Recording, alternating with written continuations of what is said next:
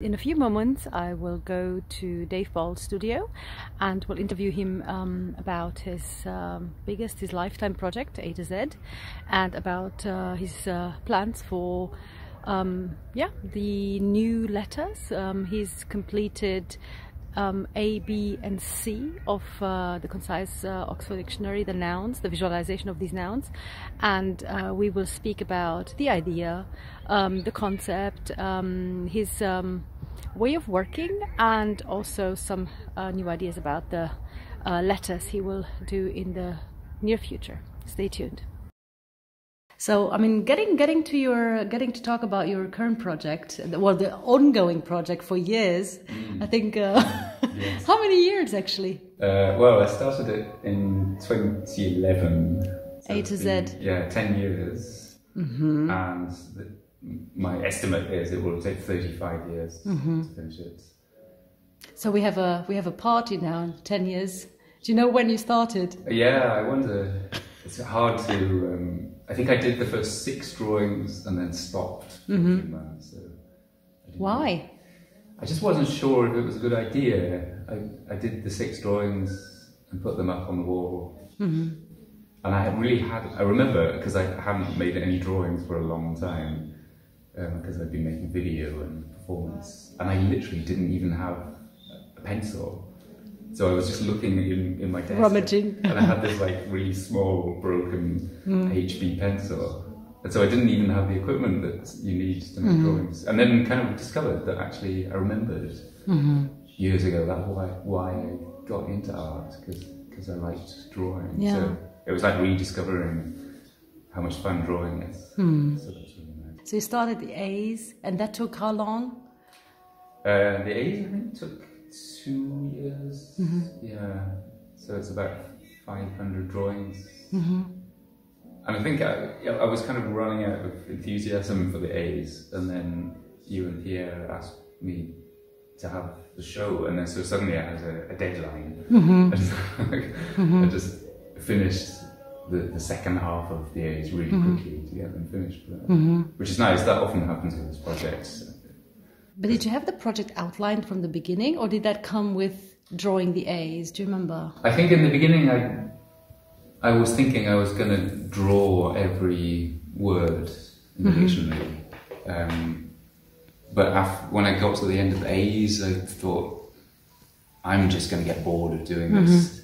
So I decided with each letter to change the rules, or to change the medium slightly. And so, yeah, so when I started the B's, it almost became a new project with a slightly different rule. Still the same rule that I have to draw, or visualize is the word I use now. And then why is that thing about the visualization of the Oxford English? So how did that come about? Well, I can show you the actual dictionary. Yeah, it's sitting there, yeah.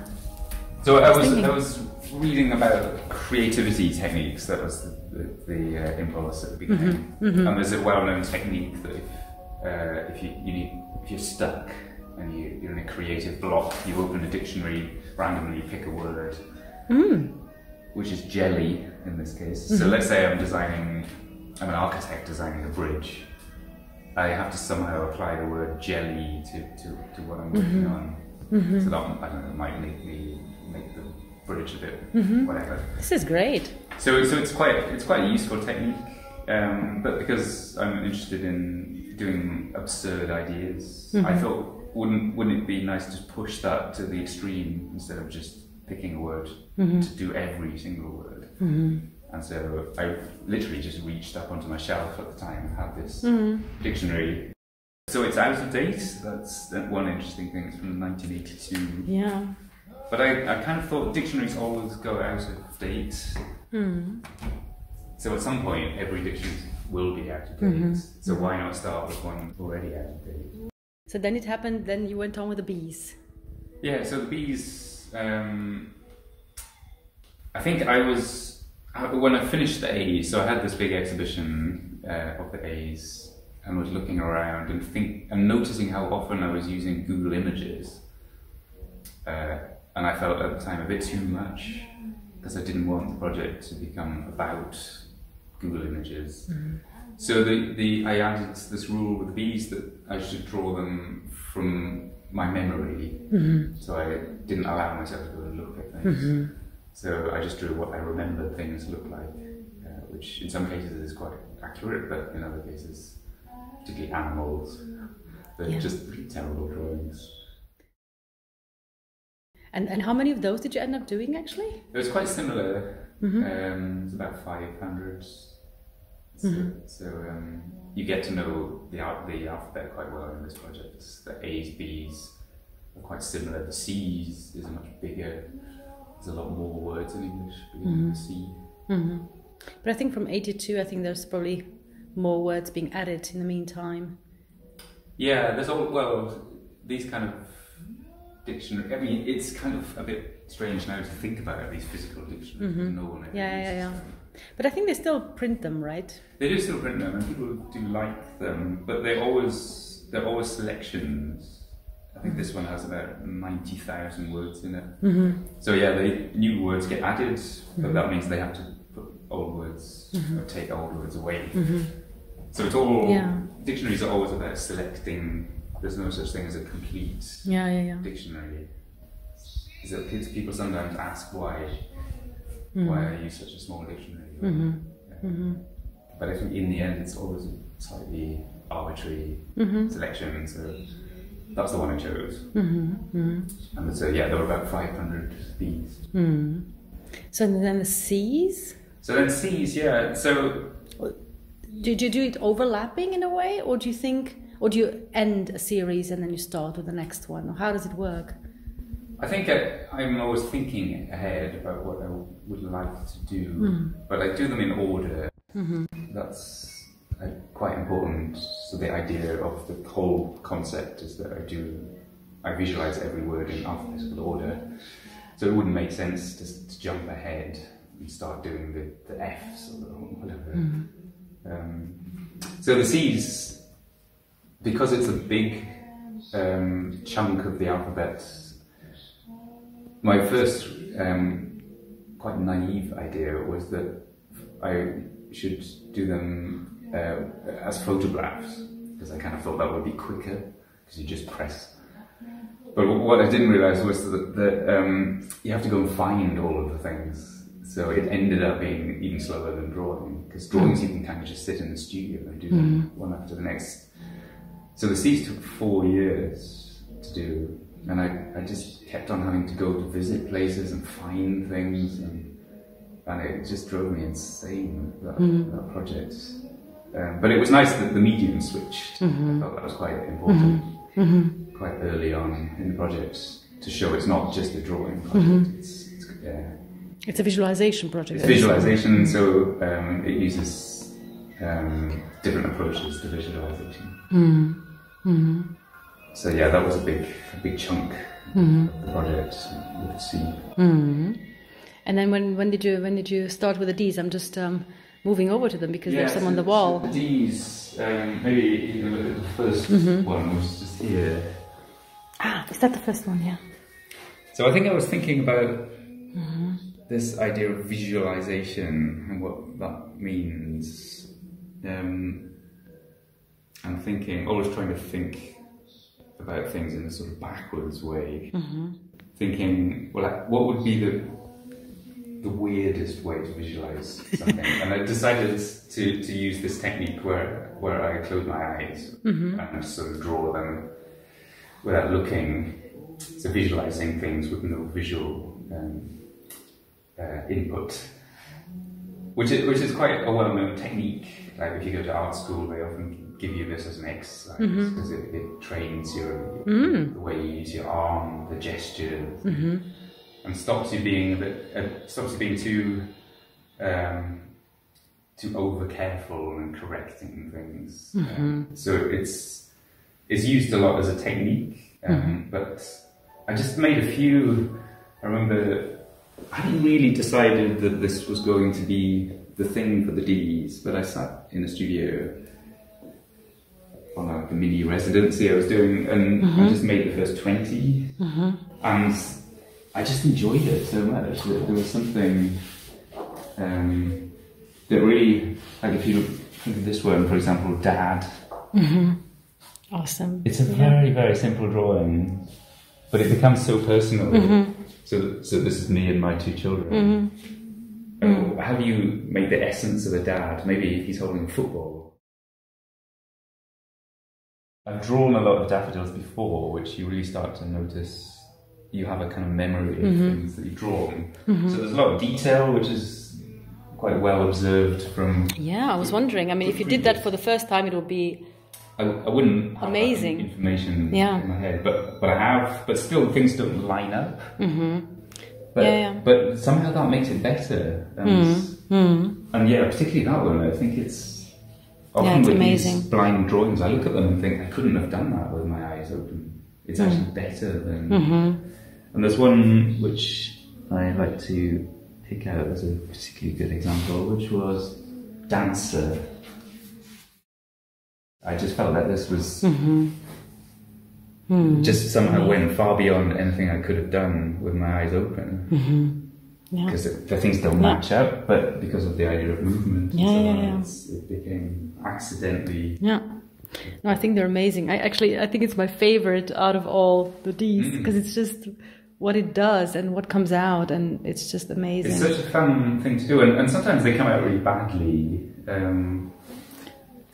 What's an example of a bad one? I think this one. But is there anything like that? Any bad? I think it's just. Well, yeah, exactly. So you start to think, well, what does bad mean? But for example, day, which is one of those words which sounds really simple, but then the more you think about it, how do you actually visualize day, especially when you're using like daylight, day, and it looks like night, if anything, or just a mess. And I think without the title, you wouldn't know what the hell it was.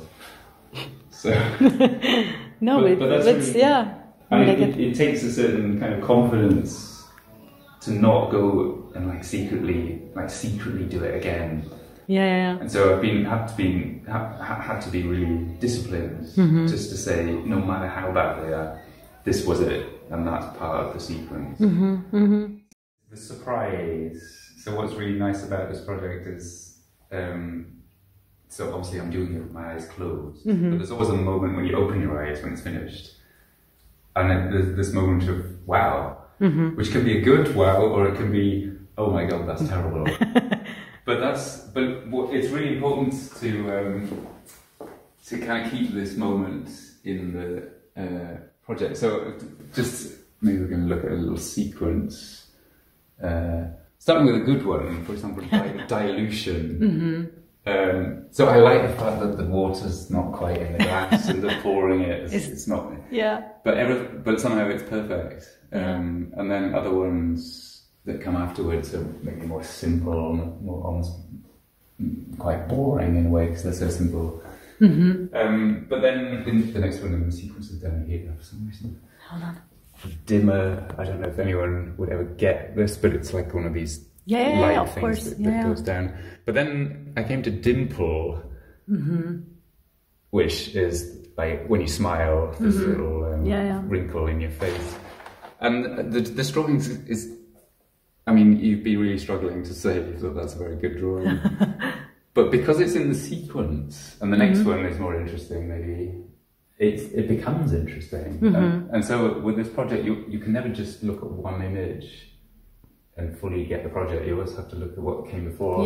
You contrast and I quite like the idea that people understand that I'm just sitting there doing one after the next. And so it's like, oh, that's good.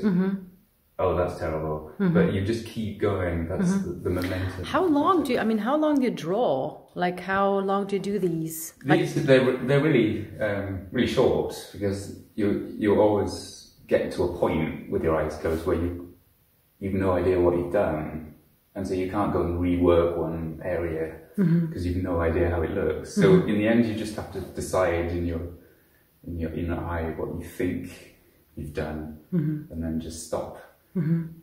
So that's nice. So there's always, it's quick. They never take more than a minute maximum. And how many of those can you do? Like or how many do you do? Yeah, I mean, the actual drawings can be really quick, but the planning takes a lot of time, particularly with more abstract words. In fact, the point in the dictionary I'm at now are words beginning with DIS, and there's like hundreds of them, right? Disagreement, disapproval. Yeah. And they're all quite abstract words, and abstract words are really hard because you have to think of almost like a solution. But what do you do? I mean, do you let them sit there and you know, until you've got an idea and then you do the drawing, or how does it work? I can give you an insight into my working method. So I've usually got the next 20 or so words written out. Maybe you can also see in the dictionary the way this works.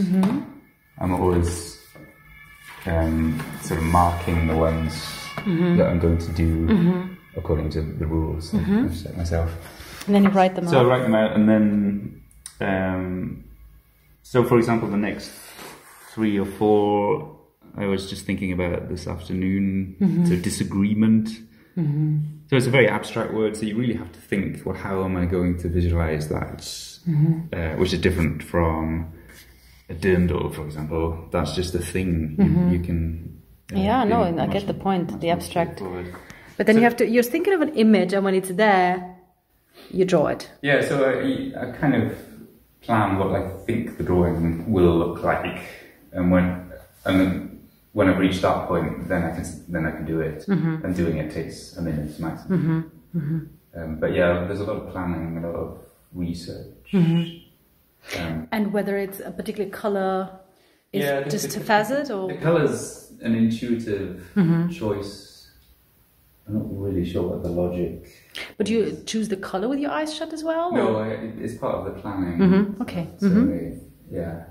And how many of those did you do? I mean, I'm just looking at the wall, and there's some here lined up on the table. Yeah, I've got 255, and similar to A and B, there's about 500 to do. So halfway on. Exactly.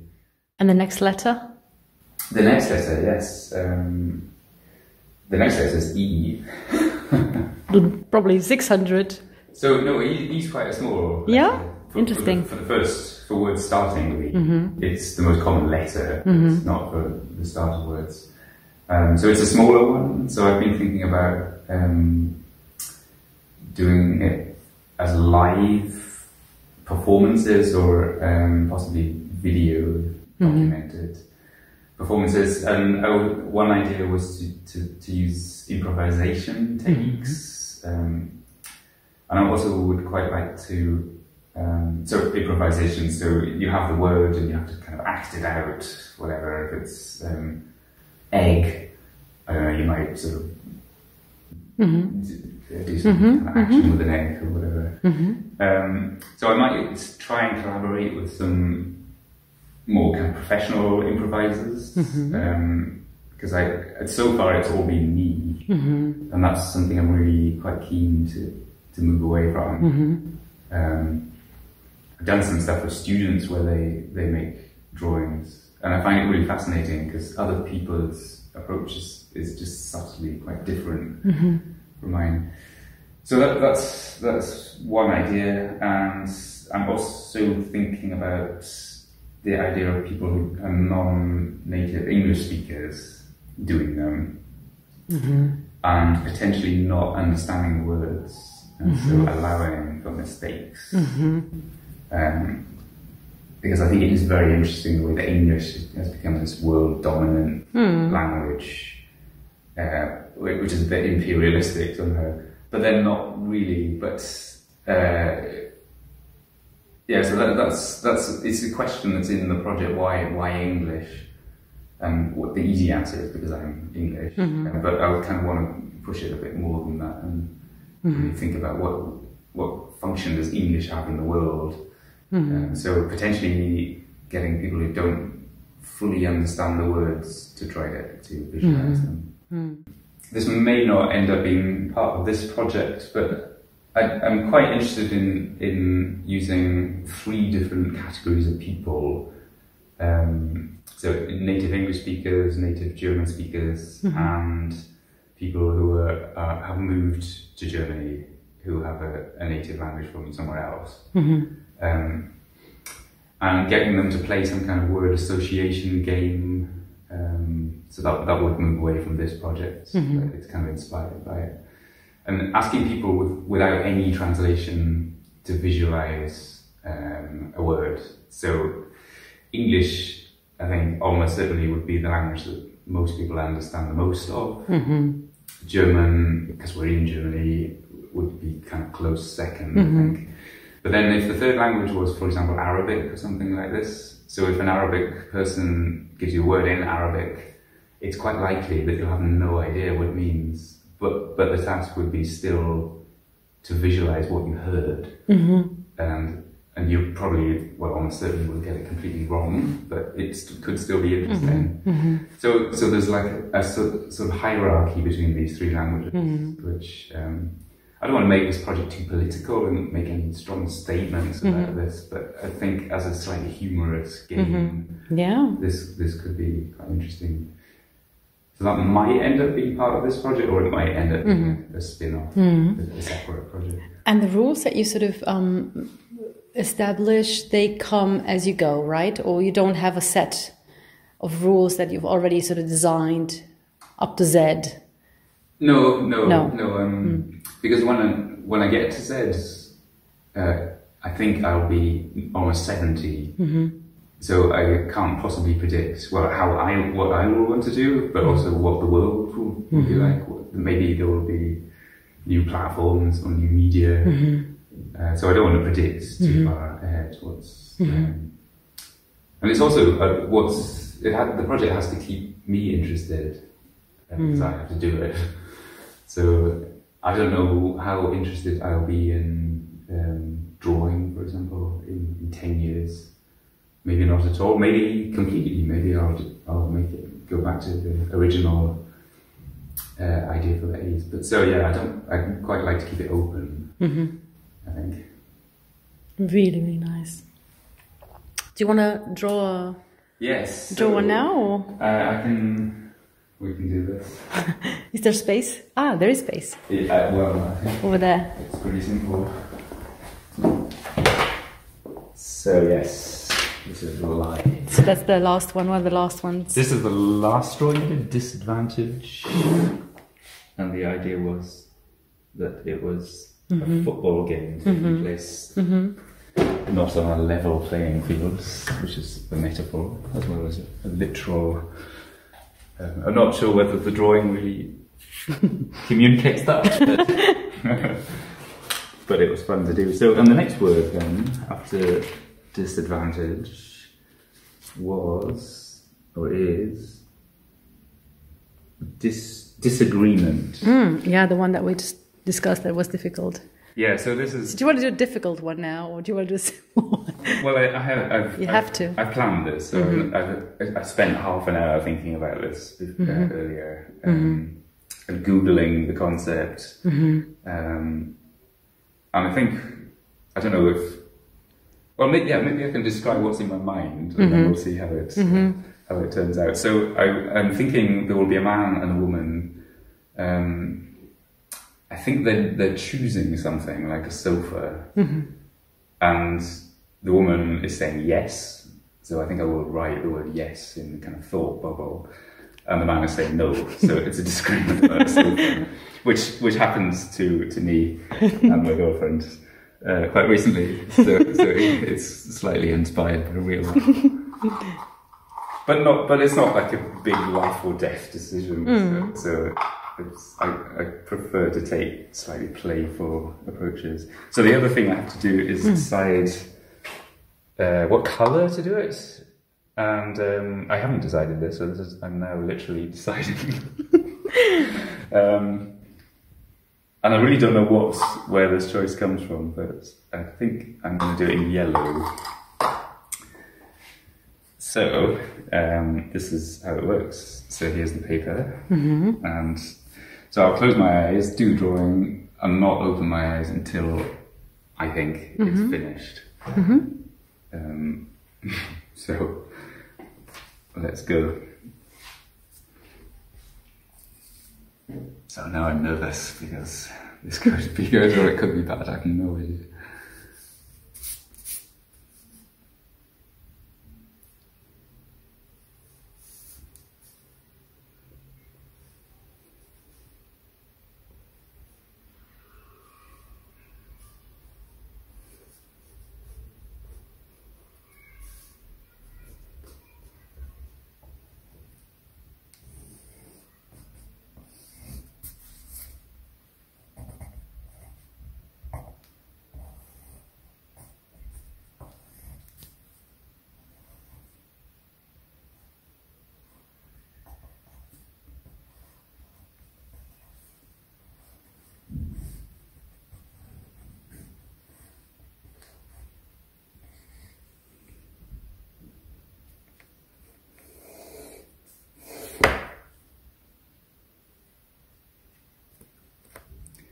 Okay, I think that's finished. Nice. Thank you. So, beautiful. Yeah, I've got the exclamation mark on the yes. Yeah, that's... So he's saying it more vehemently yes, than she's like yes, and he's like no. No. Oh, yeah, and I forgot to draw what they were looking at as well, but there we are. But still, that's so. And then I always write the name of the word. I do it with my eyes open. Check the spelling. What was the word? Disagreement. Exactly. Disagreement. Yeah.